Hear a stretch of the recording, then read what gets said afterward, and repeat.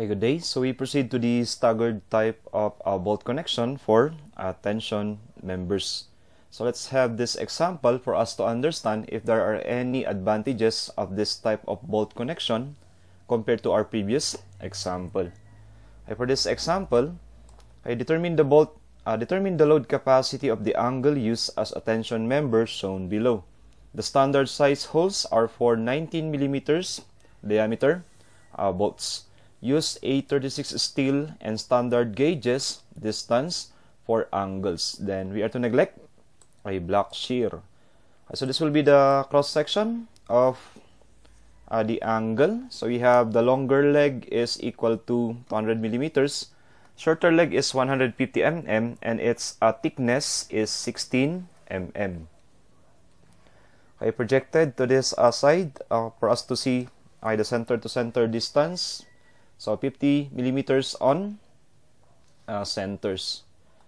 Then let us have the properties of the steel to be used. The properties of A36 steel. So for A36 steel, we have Fy is equal to 36 kips per square inch, or we recall 1 KSI is equal to 6.895 megapascals. So if you are to convert this one to MPa, so that is 36 multiplied by 6.895. That is 248.22. So we round that to the nearest whole number, 248 megapascals for easier computation. Then we have the equivalent of Fu for A36 is the 58 KSI.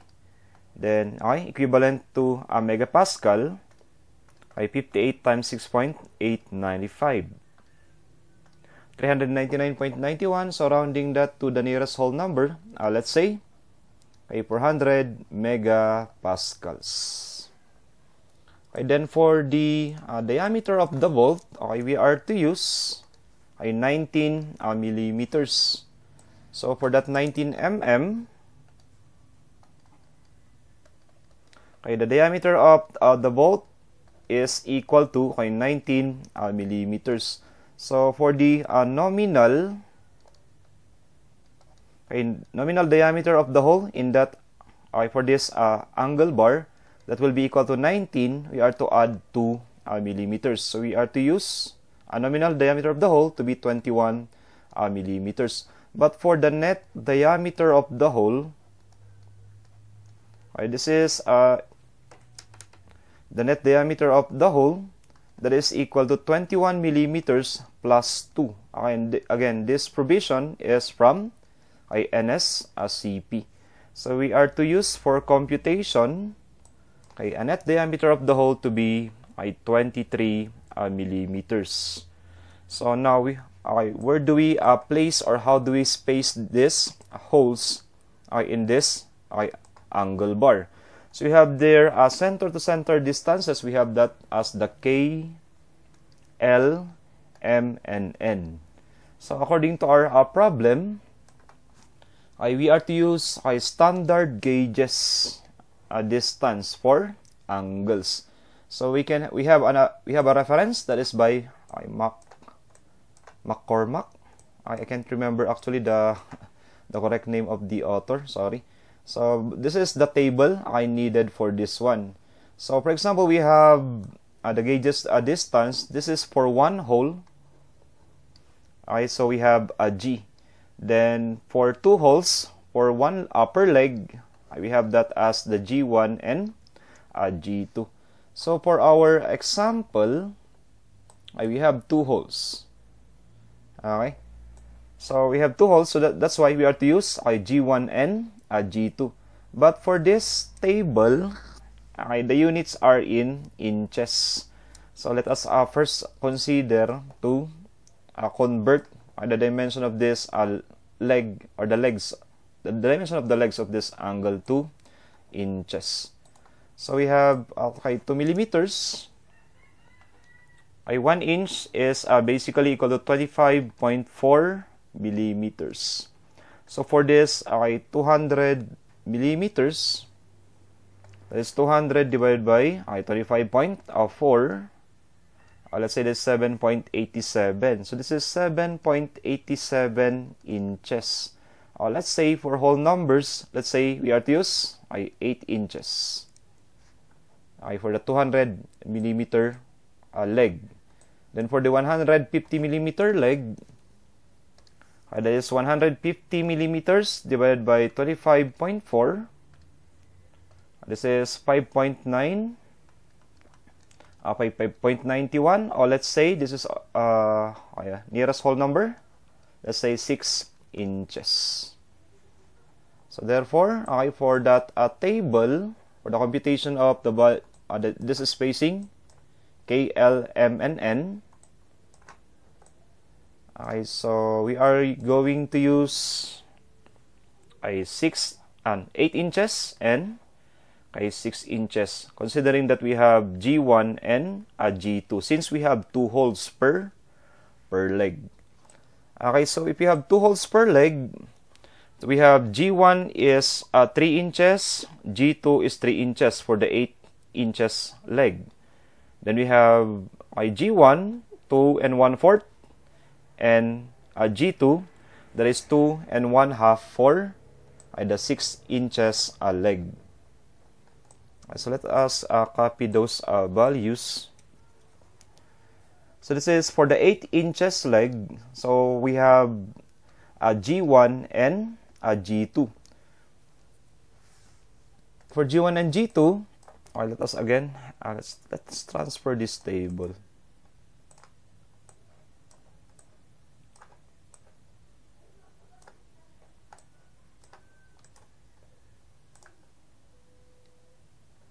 Okay, for G1 and G2, this corresponds to, based on our figure, G1 is L, and G2 will be the value of K. So under the 8 inches for G1 and G2, that will be 3 inches for both distances. So we have that as 3 inches and 3 inches. So we are using millimeters, so we convert this one to millimeters. So simply multiplied by 25.4 mm. So we multiply 3 inches to 25.4. I multiplied by 25.4. So we have that equal to, so this is 3 times 25.4. Okay, we have that as 76.2, or we are just using whole numbers for easier computation, let's say 76 millimeters. So for both G1 and G2. Okay, so we have now the distances K and L. So the value of K is equal to 76 millimeters. The value of L is also 76 mm. While for the value of M, that is for the 6 inches leg of our angle bar. So we have under 6 inches. So this is for 6 inches. We have G1 and G2. So the G1 for 6 inches, that is from the angle, that is the value of M. That is for G2, that will be the value of N. So for G1 under 6 inches, that is 2 and 1/4. So that is the same as let's say 2 and 1/4. We can have it as 2.25 inches. Okay, multiplied by we are to multiply this one to 25.4 millimeters, and that will be equal to 2 and 1/4 or 2.25 multiplied by 25.4, and that will be 57.15. So let's say 57.15. For easier computation, we round this to the nearest whole number. Let's say 57 millimeters. Then for the value of G2 or N, that is, we have that as 2N, 1/2 or 2.5 inches. To be multiplied by 1 inch is 25.4 millimeters. And that will be equal to This is 2.5 ay multiplied by 25.4. So you have this as 63.5. So round this to the nearest whole number, let's say 64 mm. So you have now the values for m and n. The distance m is equal to 57, and the distance n, this is center to center distance for holes, n is equal to 64 mm. So we have now, we are now able to locate these holes for these bolts. So what's next? Next will be, we are now to compute for the net areas and the effective areas. So let's have first the gross area. So let's say this is for the area gross. How do we compute for the gross area of this angle? So we may separate the legs of this angle into two rectangles. Let's say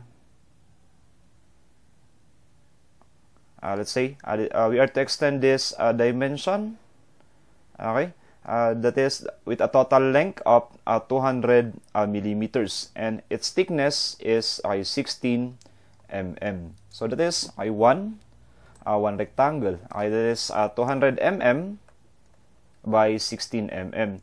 So if the other leg has a length of 150 mm, again, so this is the thickness is 16. So what is 150 minus 16? This is 134 with the same thickness of 16 mm.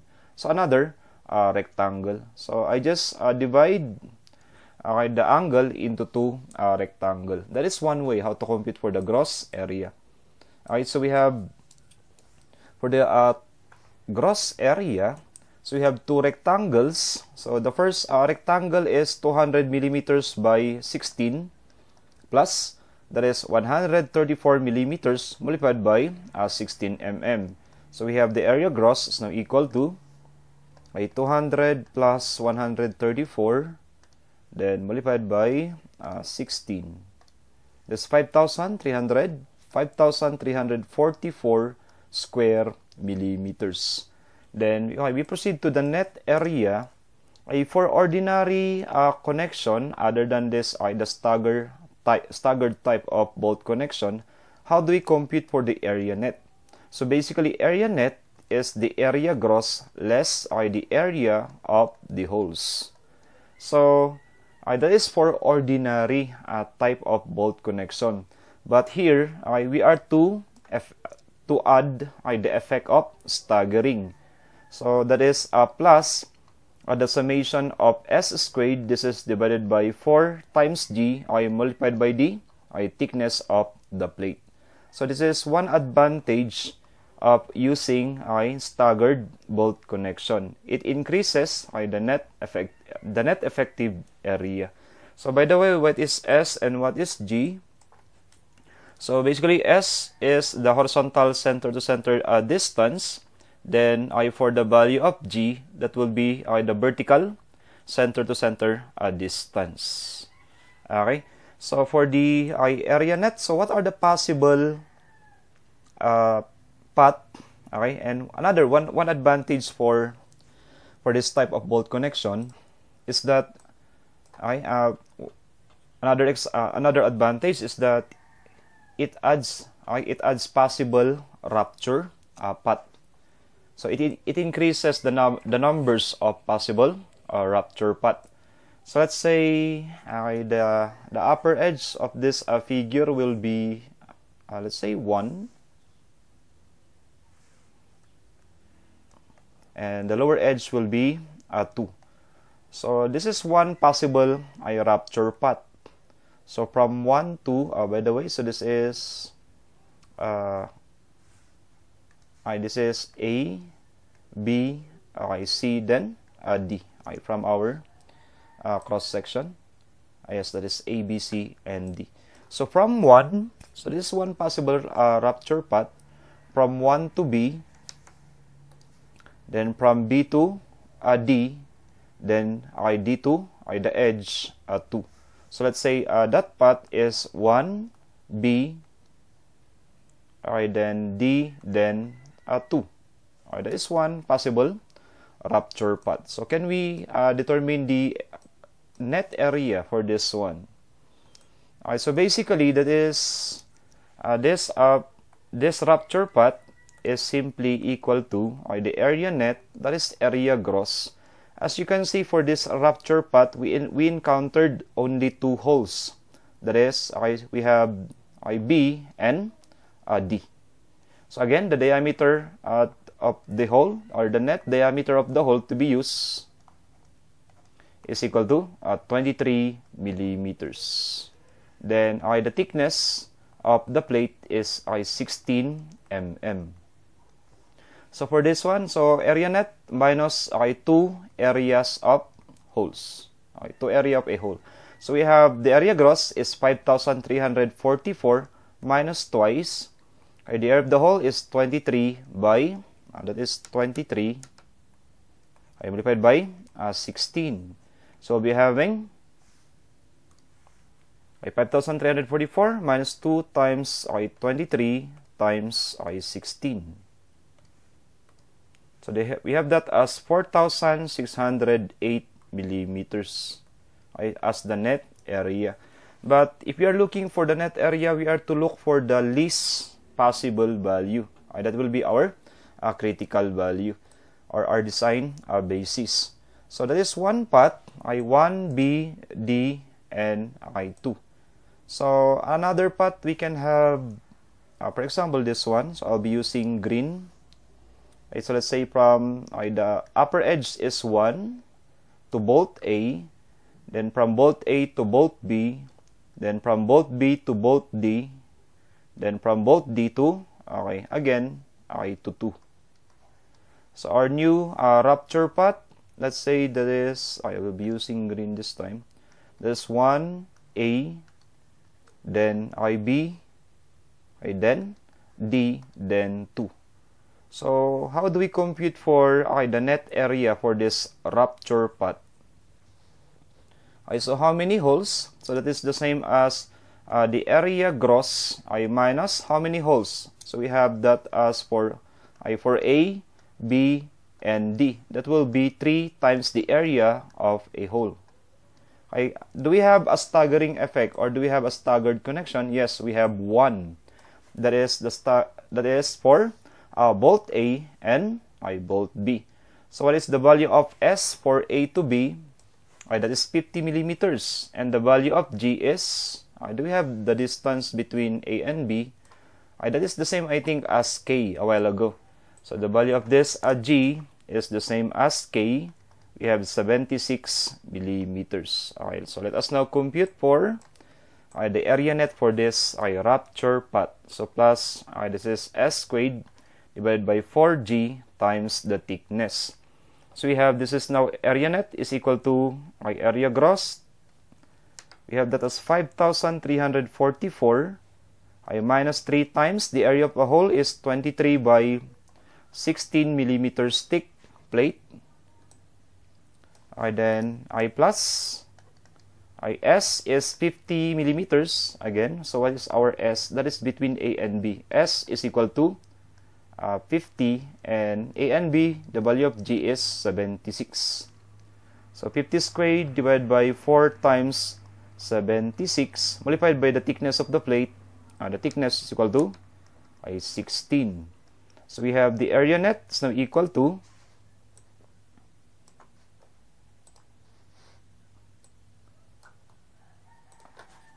so our area net is 5,344 minus 3 times 23, then multiplied by 16. Then the advantage of staggered connection. So we have plus an addition to the net area. That is the S squared over 4G times the thickness. So our S is 50 squared divided by this is 4 times 76. Then multiplied by the thickness of the angle. That is 16. Okay, so we have that as 4,371.6.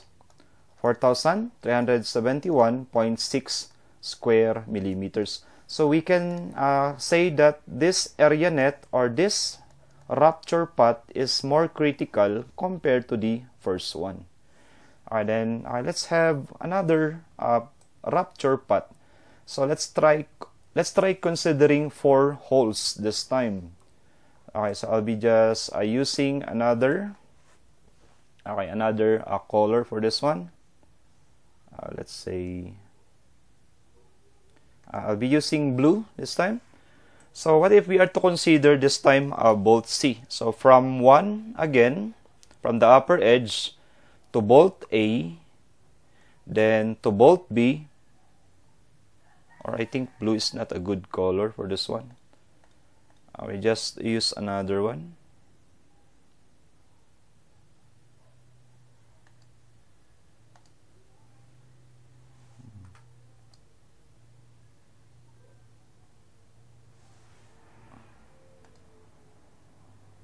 So this yellow will be visible. Alright, let's try. So I'll be trying a yellow. So let's say from the upper edge, alright, that is 1 to bolt A, then from bolt A to bolt B, then from bolt B to bolt C, then from bolt C to bolt D, then again to the lower edge, that will be at 2. So that will be our new rupture path.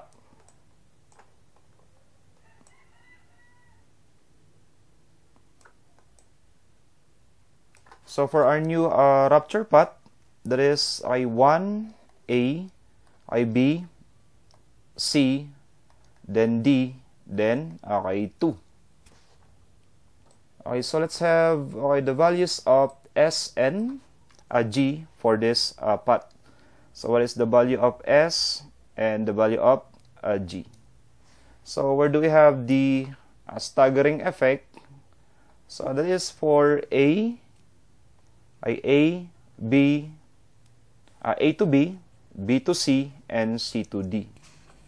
Okay, so we have, that is for, okay, so we need the staggering effect for our distances for A to B, B to C, and C to D this time. So what are the corresponding values of S and G? So for the values of S, I think we have a common distance, horizontal center to center distance, that is 50 millimeters. Okay, 50, 50, 50. Okay, that is for the value of S. Then for the value of G, for the value of G, so what is the G between A and B? We have that earlier. That is the same as 76. Okay, what about, okay, so let's have this one. What is the distance between C and D? So the value of G for C and D, okay, we have this as 64 millimeters. So that is the G, or this is the same as N a while ago. Okay, so that is N, 64 millimeters. Okay, that is the value of G between C and D. This is 60. This is 64 mm.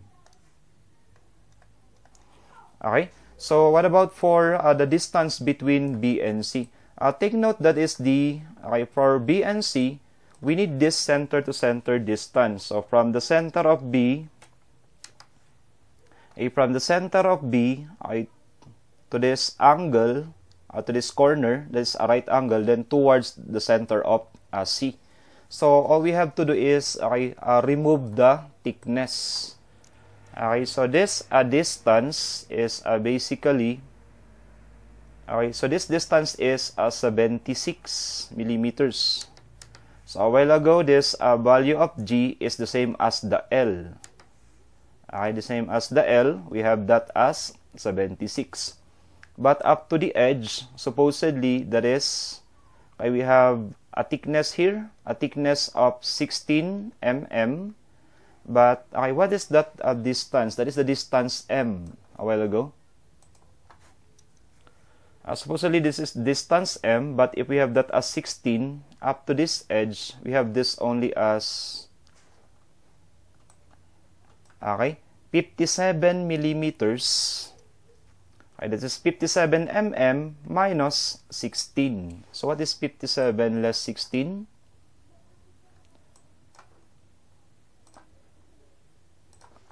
Okay, so we have 57 millimeters minus 16 millimeters. The thickness of the plate is 41.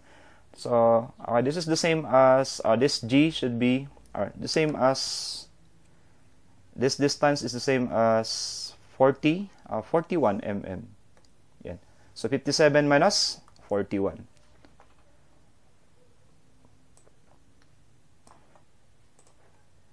Okay, so from 57 minus the thickness, that will be 41 millimeters. So the effective G, the effective G between B and C, the value of the effective G between B and C will be equal to, so it's getting messy, I'm sorry. So the value of G between B and C, that will be 76 millimeters, 76 plus 41 mm, and that is 117. So we are going to use the G between B and C equal to 117 millimeters. Okay. Okay, for between B and C, the value of G should be 117. So let us now compute for the net area for this one. So we have the net area is equal to the area gross minus how many holes this time? 1, 2, 3, 4. We are considering all 4. So minus 4 times the area of a hole plus the summation of S squared divided by 4 times G multiplied by the thickness. So let us substitute. So we have the net area is area gross 5,344 minus 4 times the area of the hole is 23 millimeters diameter times the thickness 16 plus. For the first one, that is for A to B, that is S, we have that as 50 squared divided by 4 times 76. Then plus, to be multiplied by the thickness. To be multiplied by the thickness 16. Then plus 50 squared divided by 4 times 117. Multiplied by the thickness 16. Then the last one, that is 50 squared multiplied by the thickness to be divided by 4 times 4 times the 64 millimeters. So let's have the area net considering this rupture path.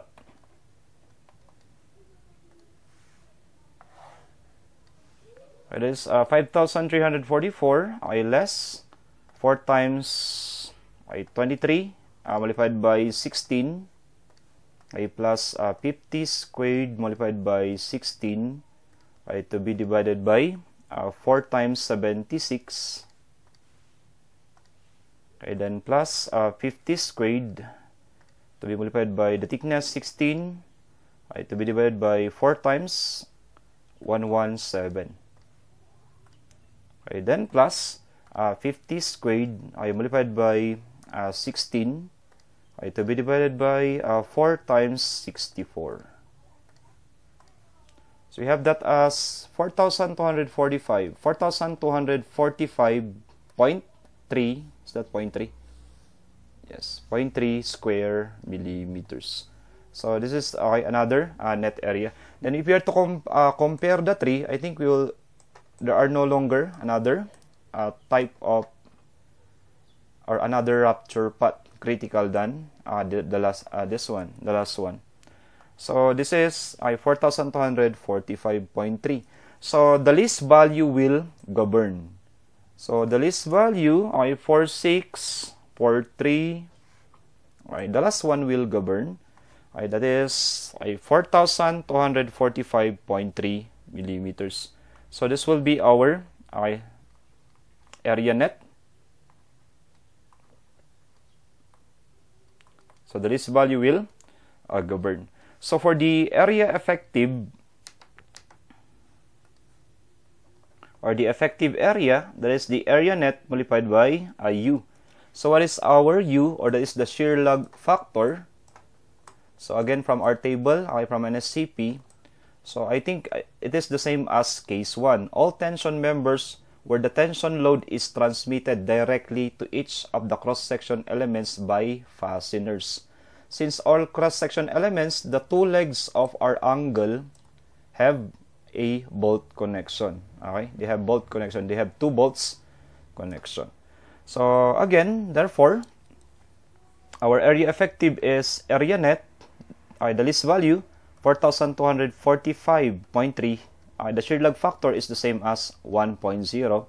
So we'll be having the same value as the area net. 245.3 square millimeters. So let's have now the load capacity and the allowable strength.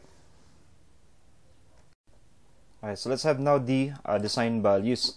So for our first consideration, that is number 1. This is for the gross section yielding. So let's have the equivalent of our P sub n. The P sub n is basically equal to Fy multiplied by the area gross. So we have P sub n is equal to, so a while ago, what is the value of our Fy? That is equal to 248 megapascals.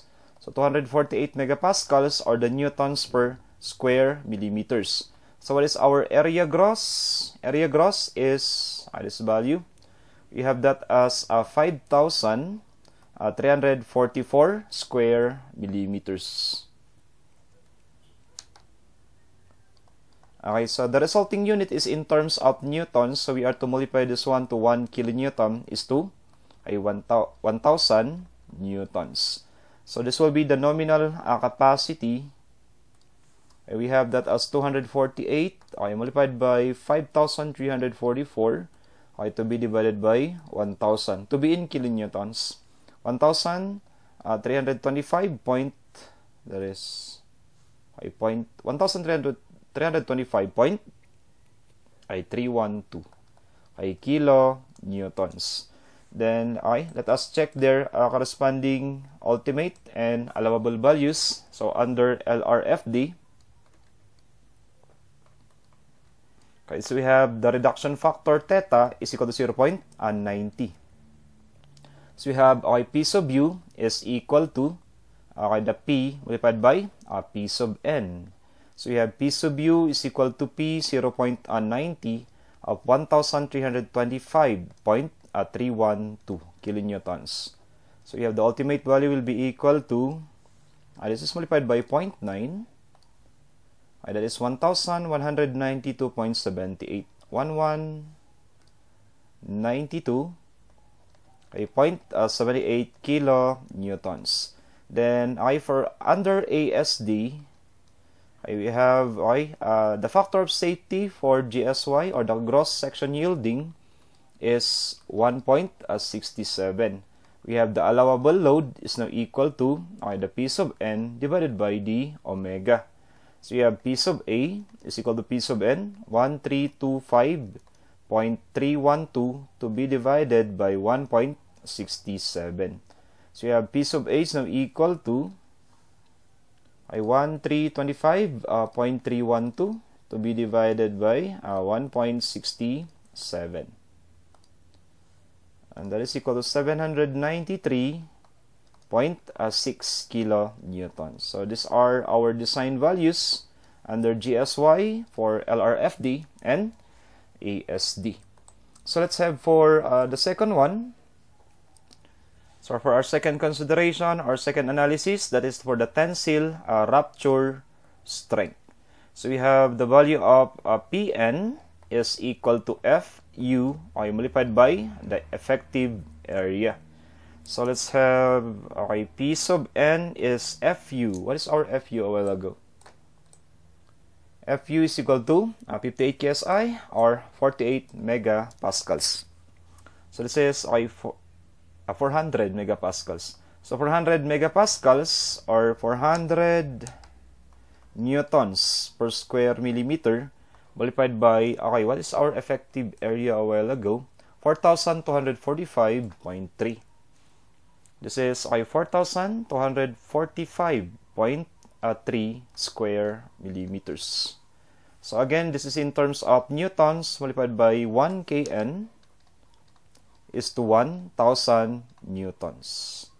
So you have, okay, the nominal capacity is now equal to, in terms of TRS or the tensile rupture strength, 400 multiplied by 4,245.3. To be divided by 1,000. That is 1,698.12. 1,698.12 kilonewtons. Then, okay, so for under the two methods, first is the LRFD. So our reduction factor under tensile rupture strength is now equal to 0.75. So we have PU is equal to P of P sub N. So our PU is equal to P 0.75 of 1,698.12. So our PU is now equal to, okay, so this value multiplied by 0.75.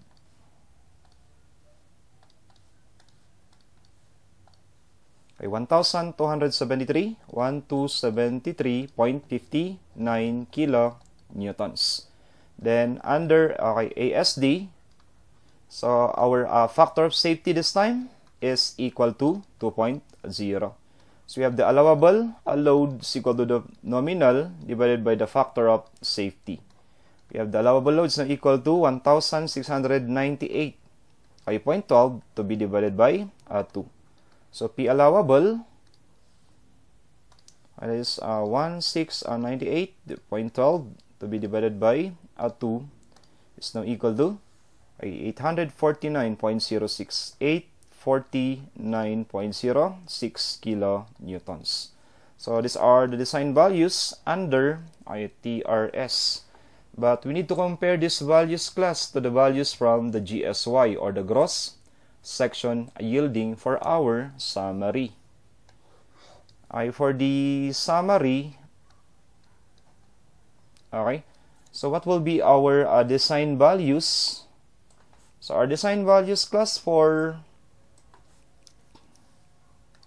LRFD, the safe load or the ultimate load will be equal to 1192.78 kilonewtons.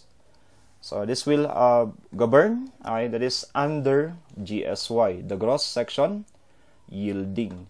While for the ASD,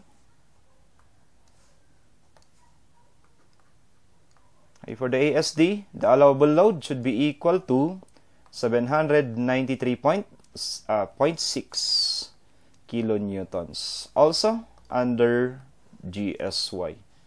Okay, so these are our answers. Take note that if you are designing loads or load capacity, so the ultimate load or the allowable load, okay, the lower the magnitude of the load, the better. Okay, it is safer.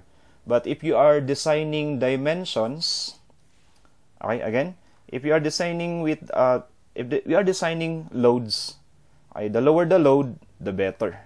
Okay, but if you are designing dimensions, okay, the larger dimensions, the better. But one consideration, is it economical? Okay, so when it comes to the load, the lower the load, the better. But when it comes to the dimension, the higher the load, the better. But you need to consider, okay, is it an economical load, economical dimension? So this will be our final answers.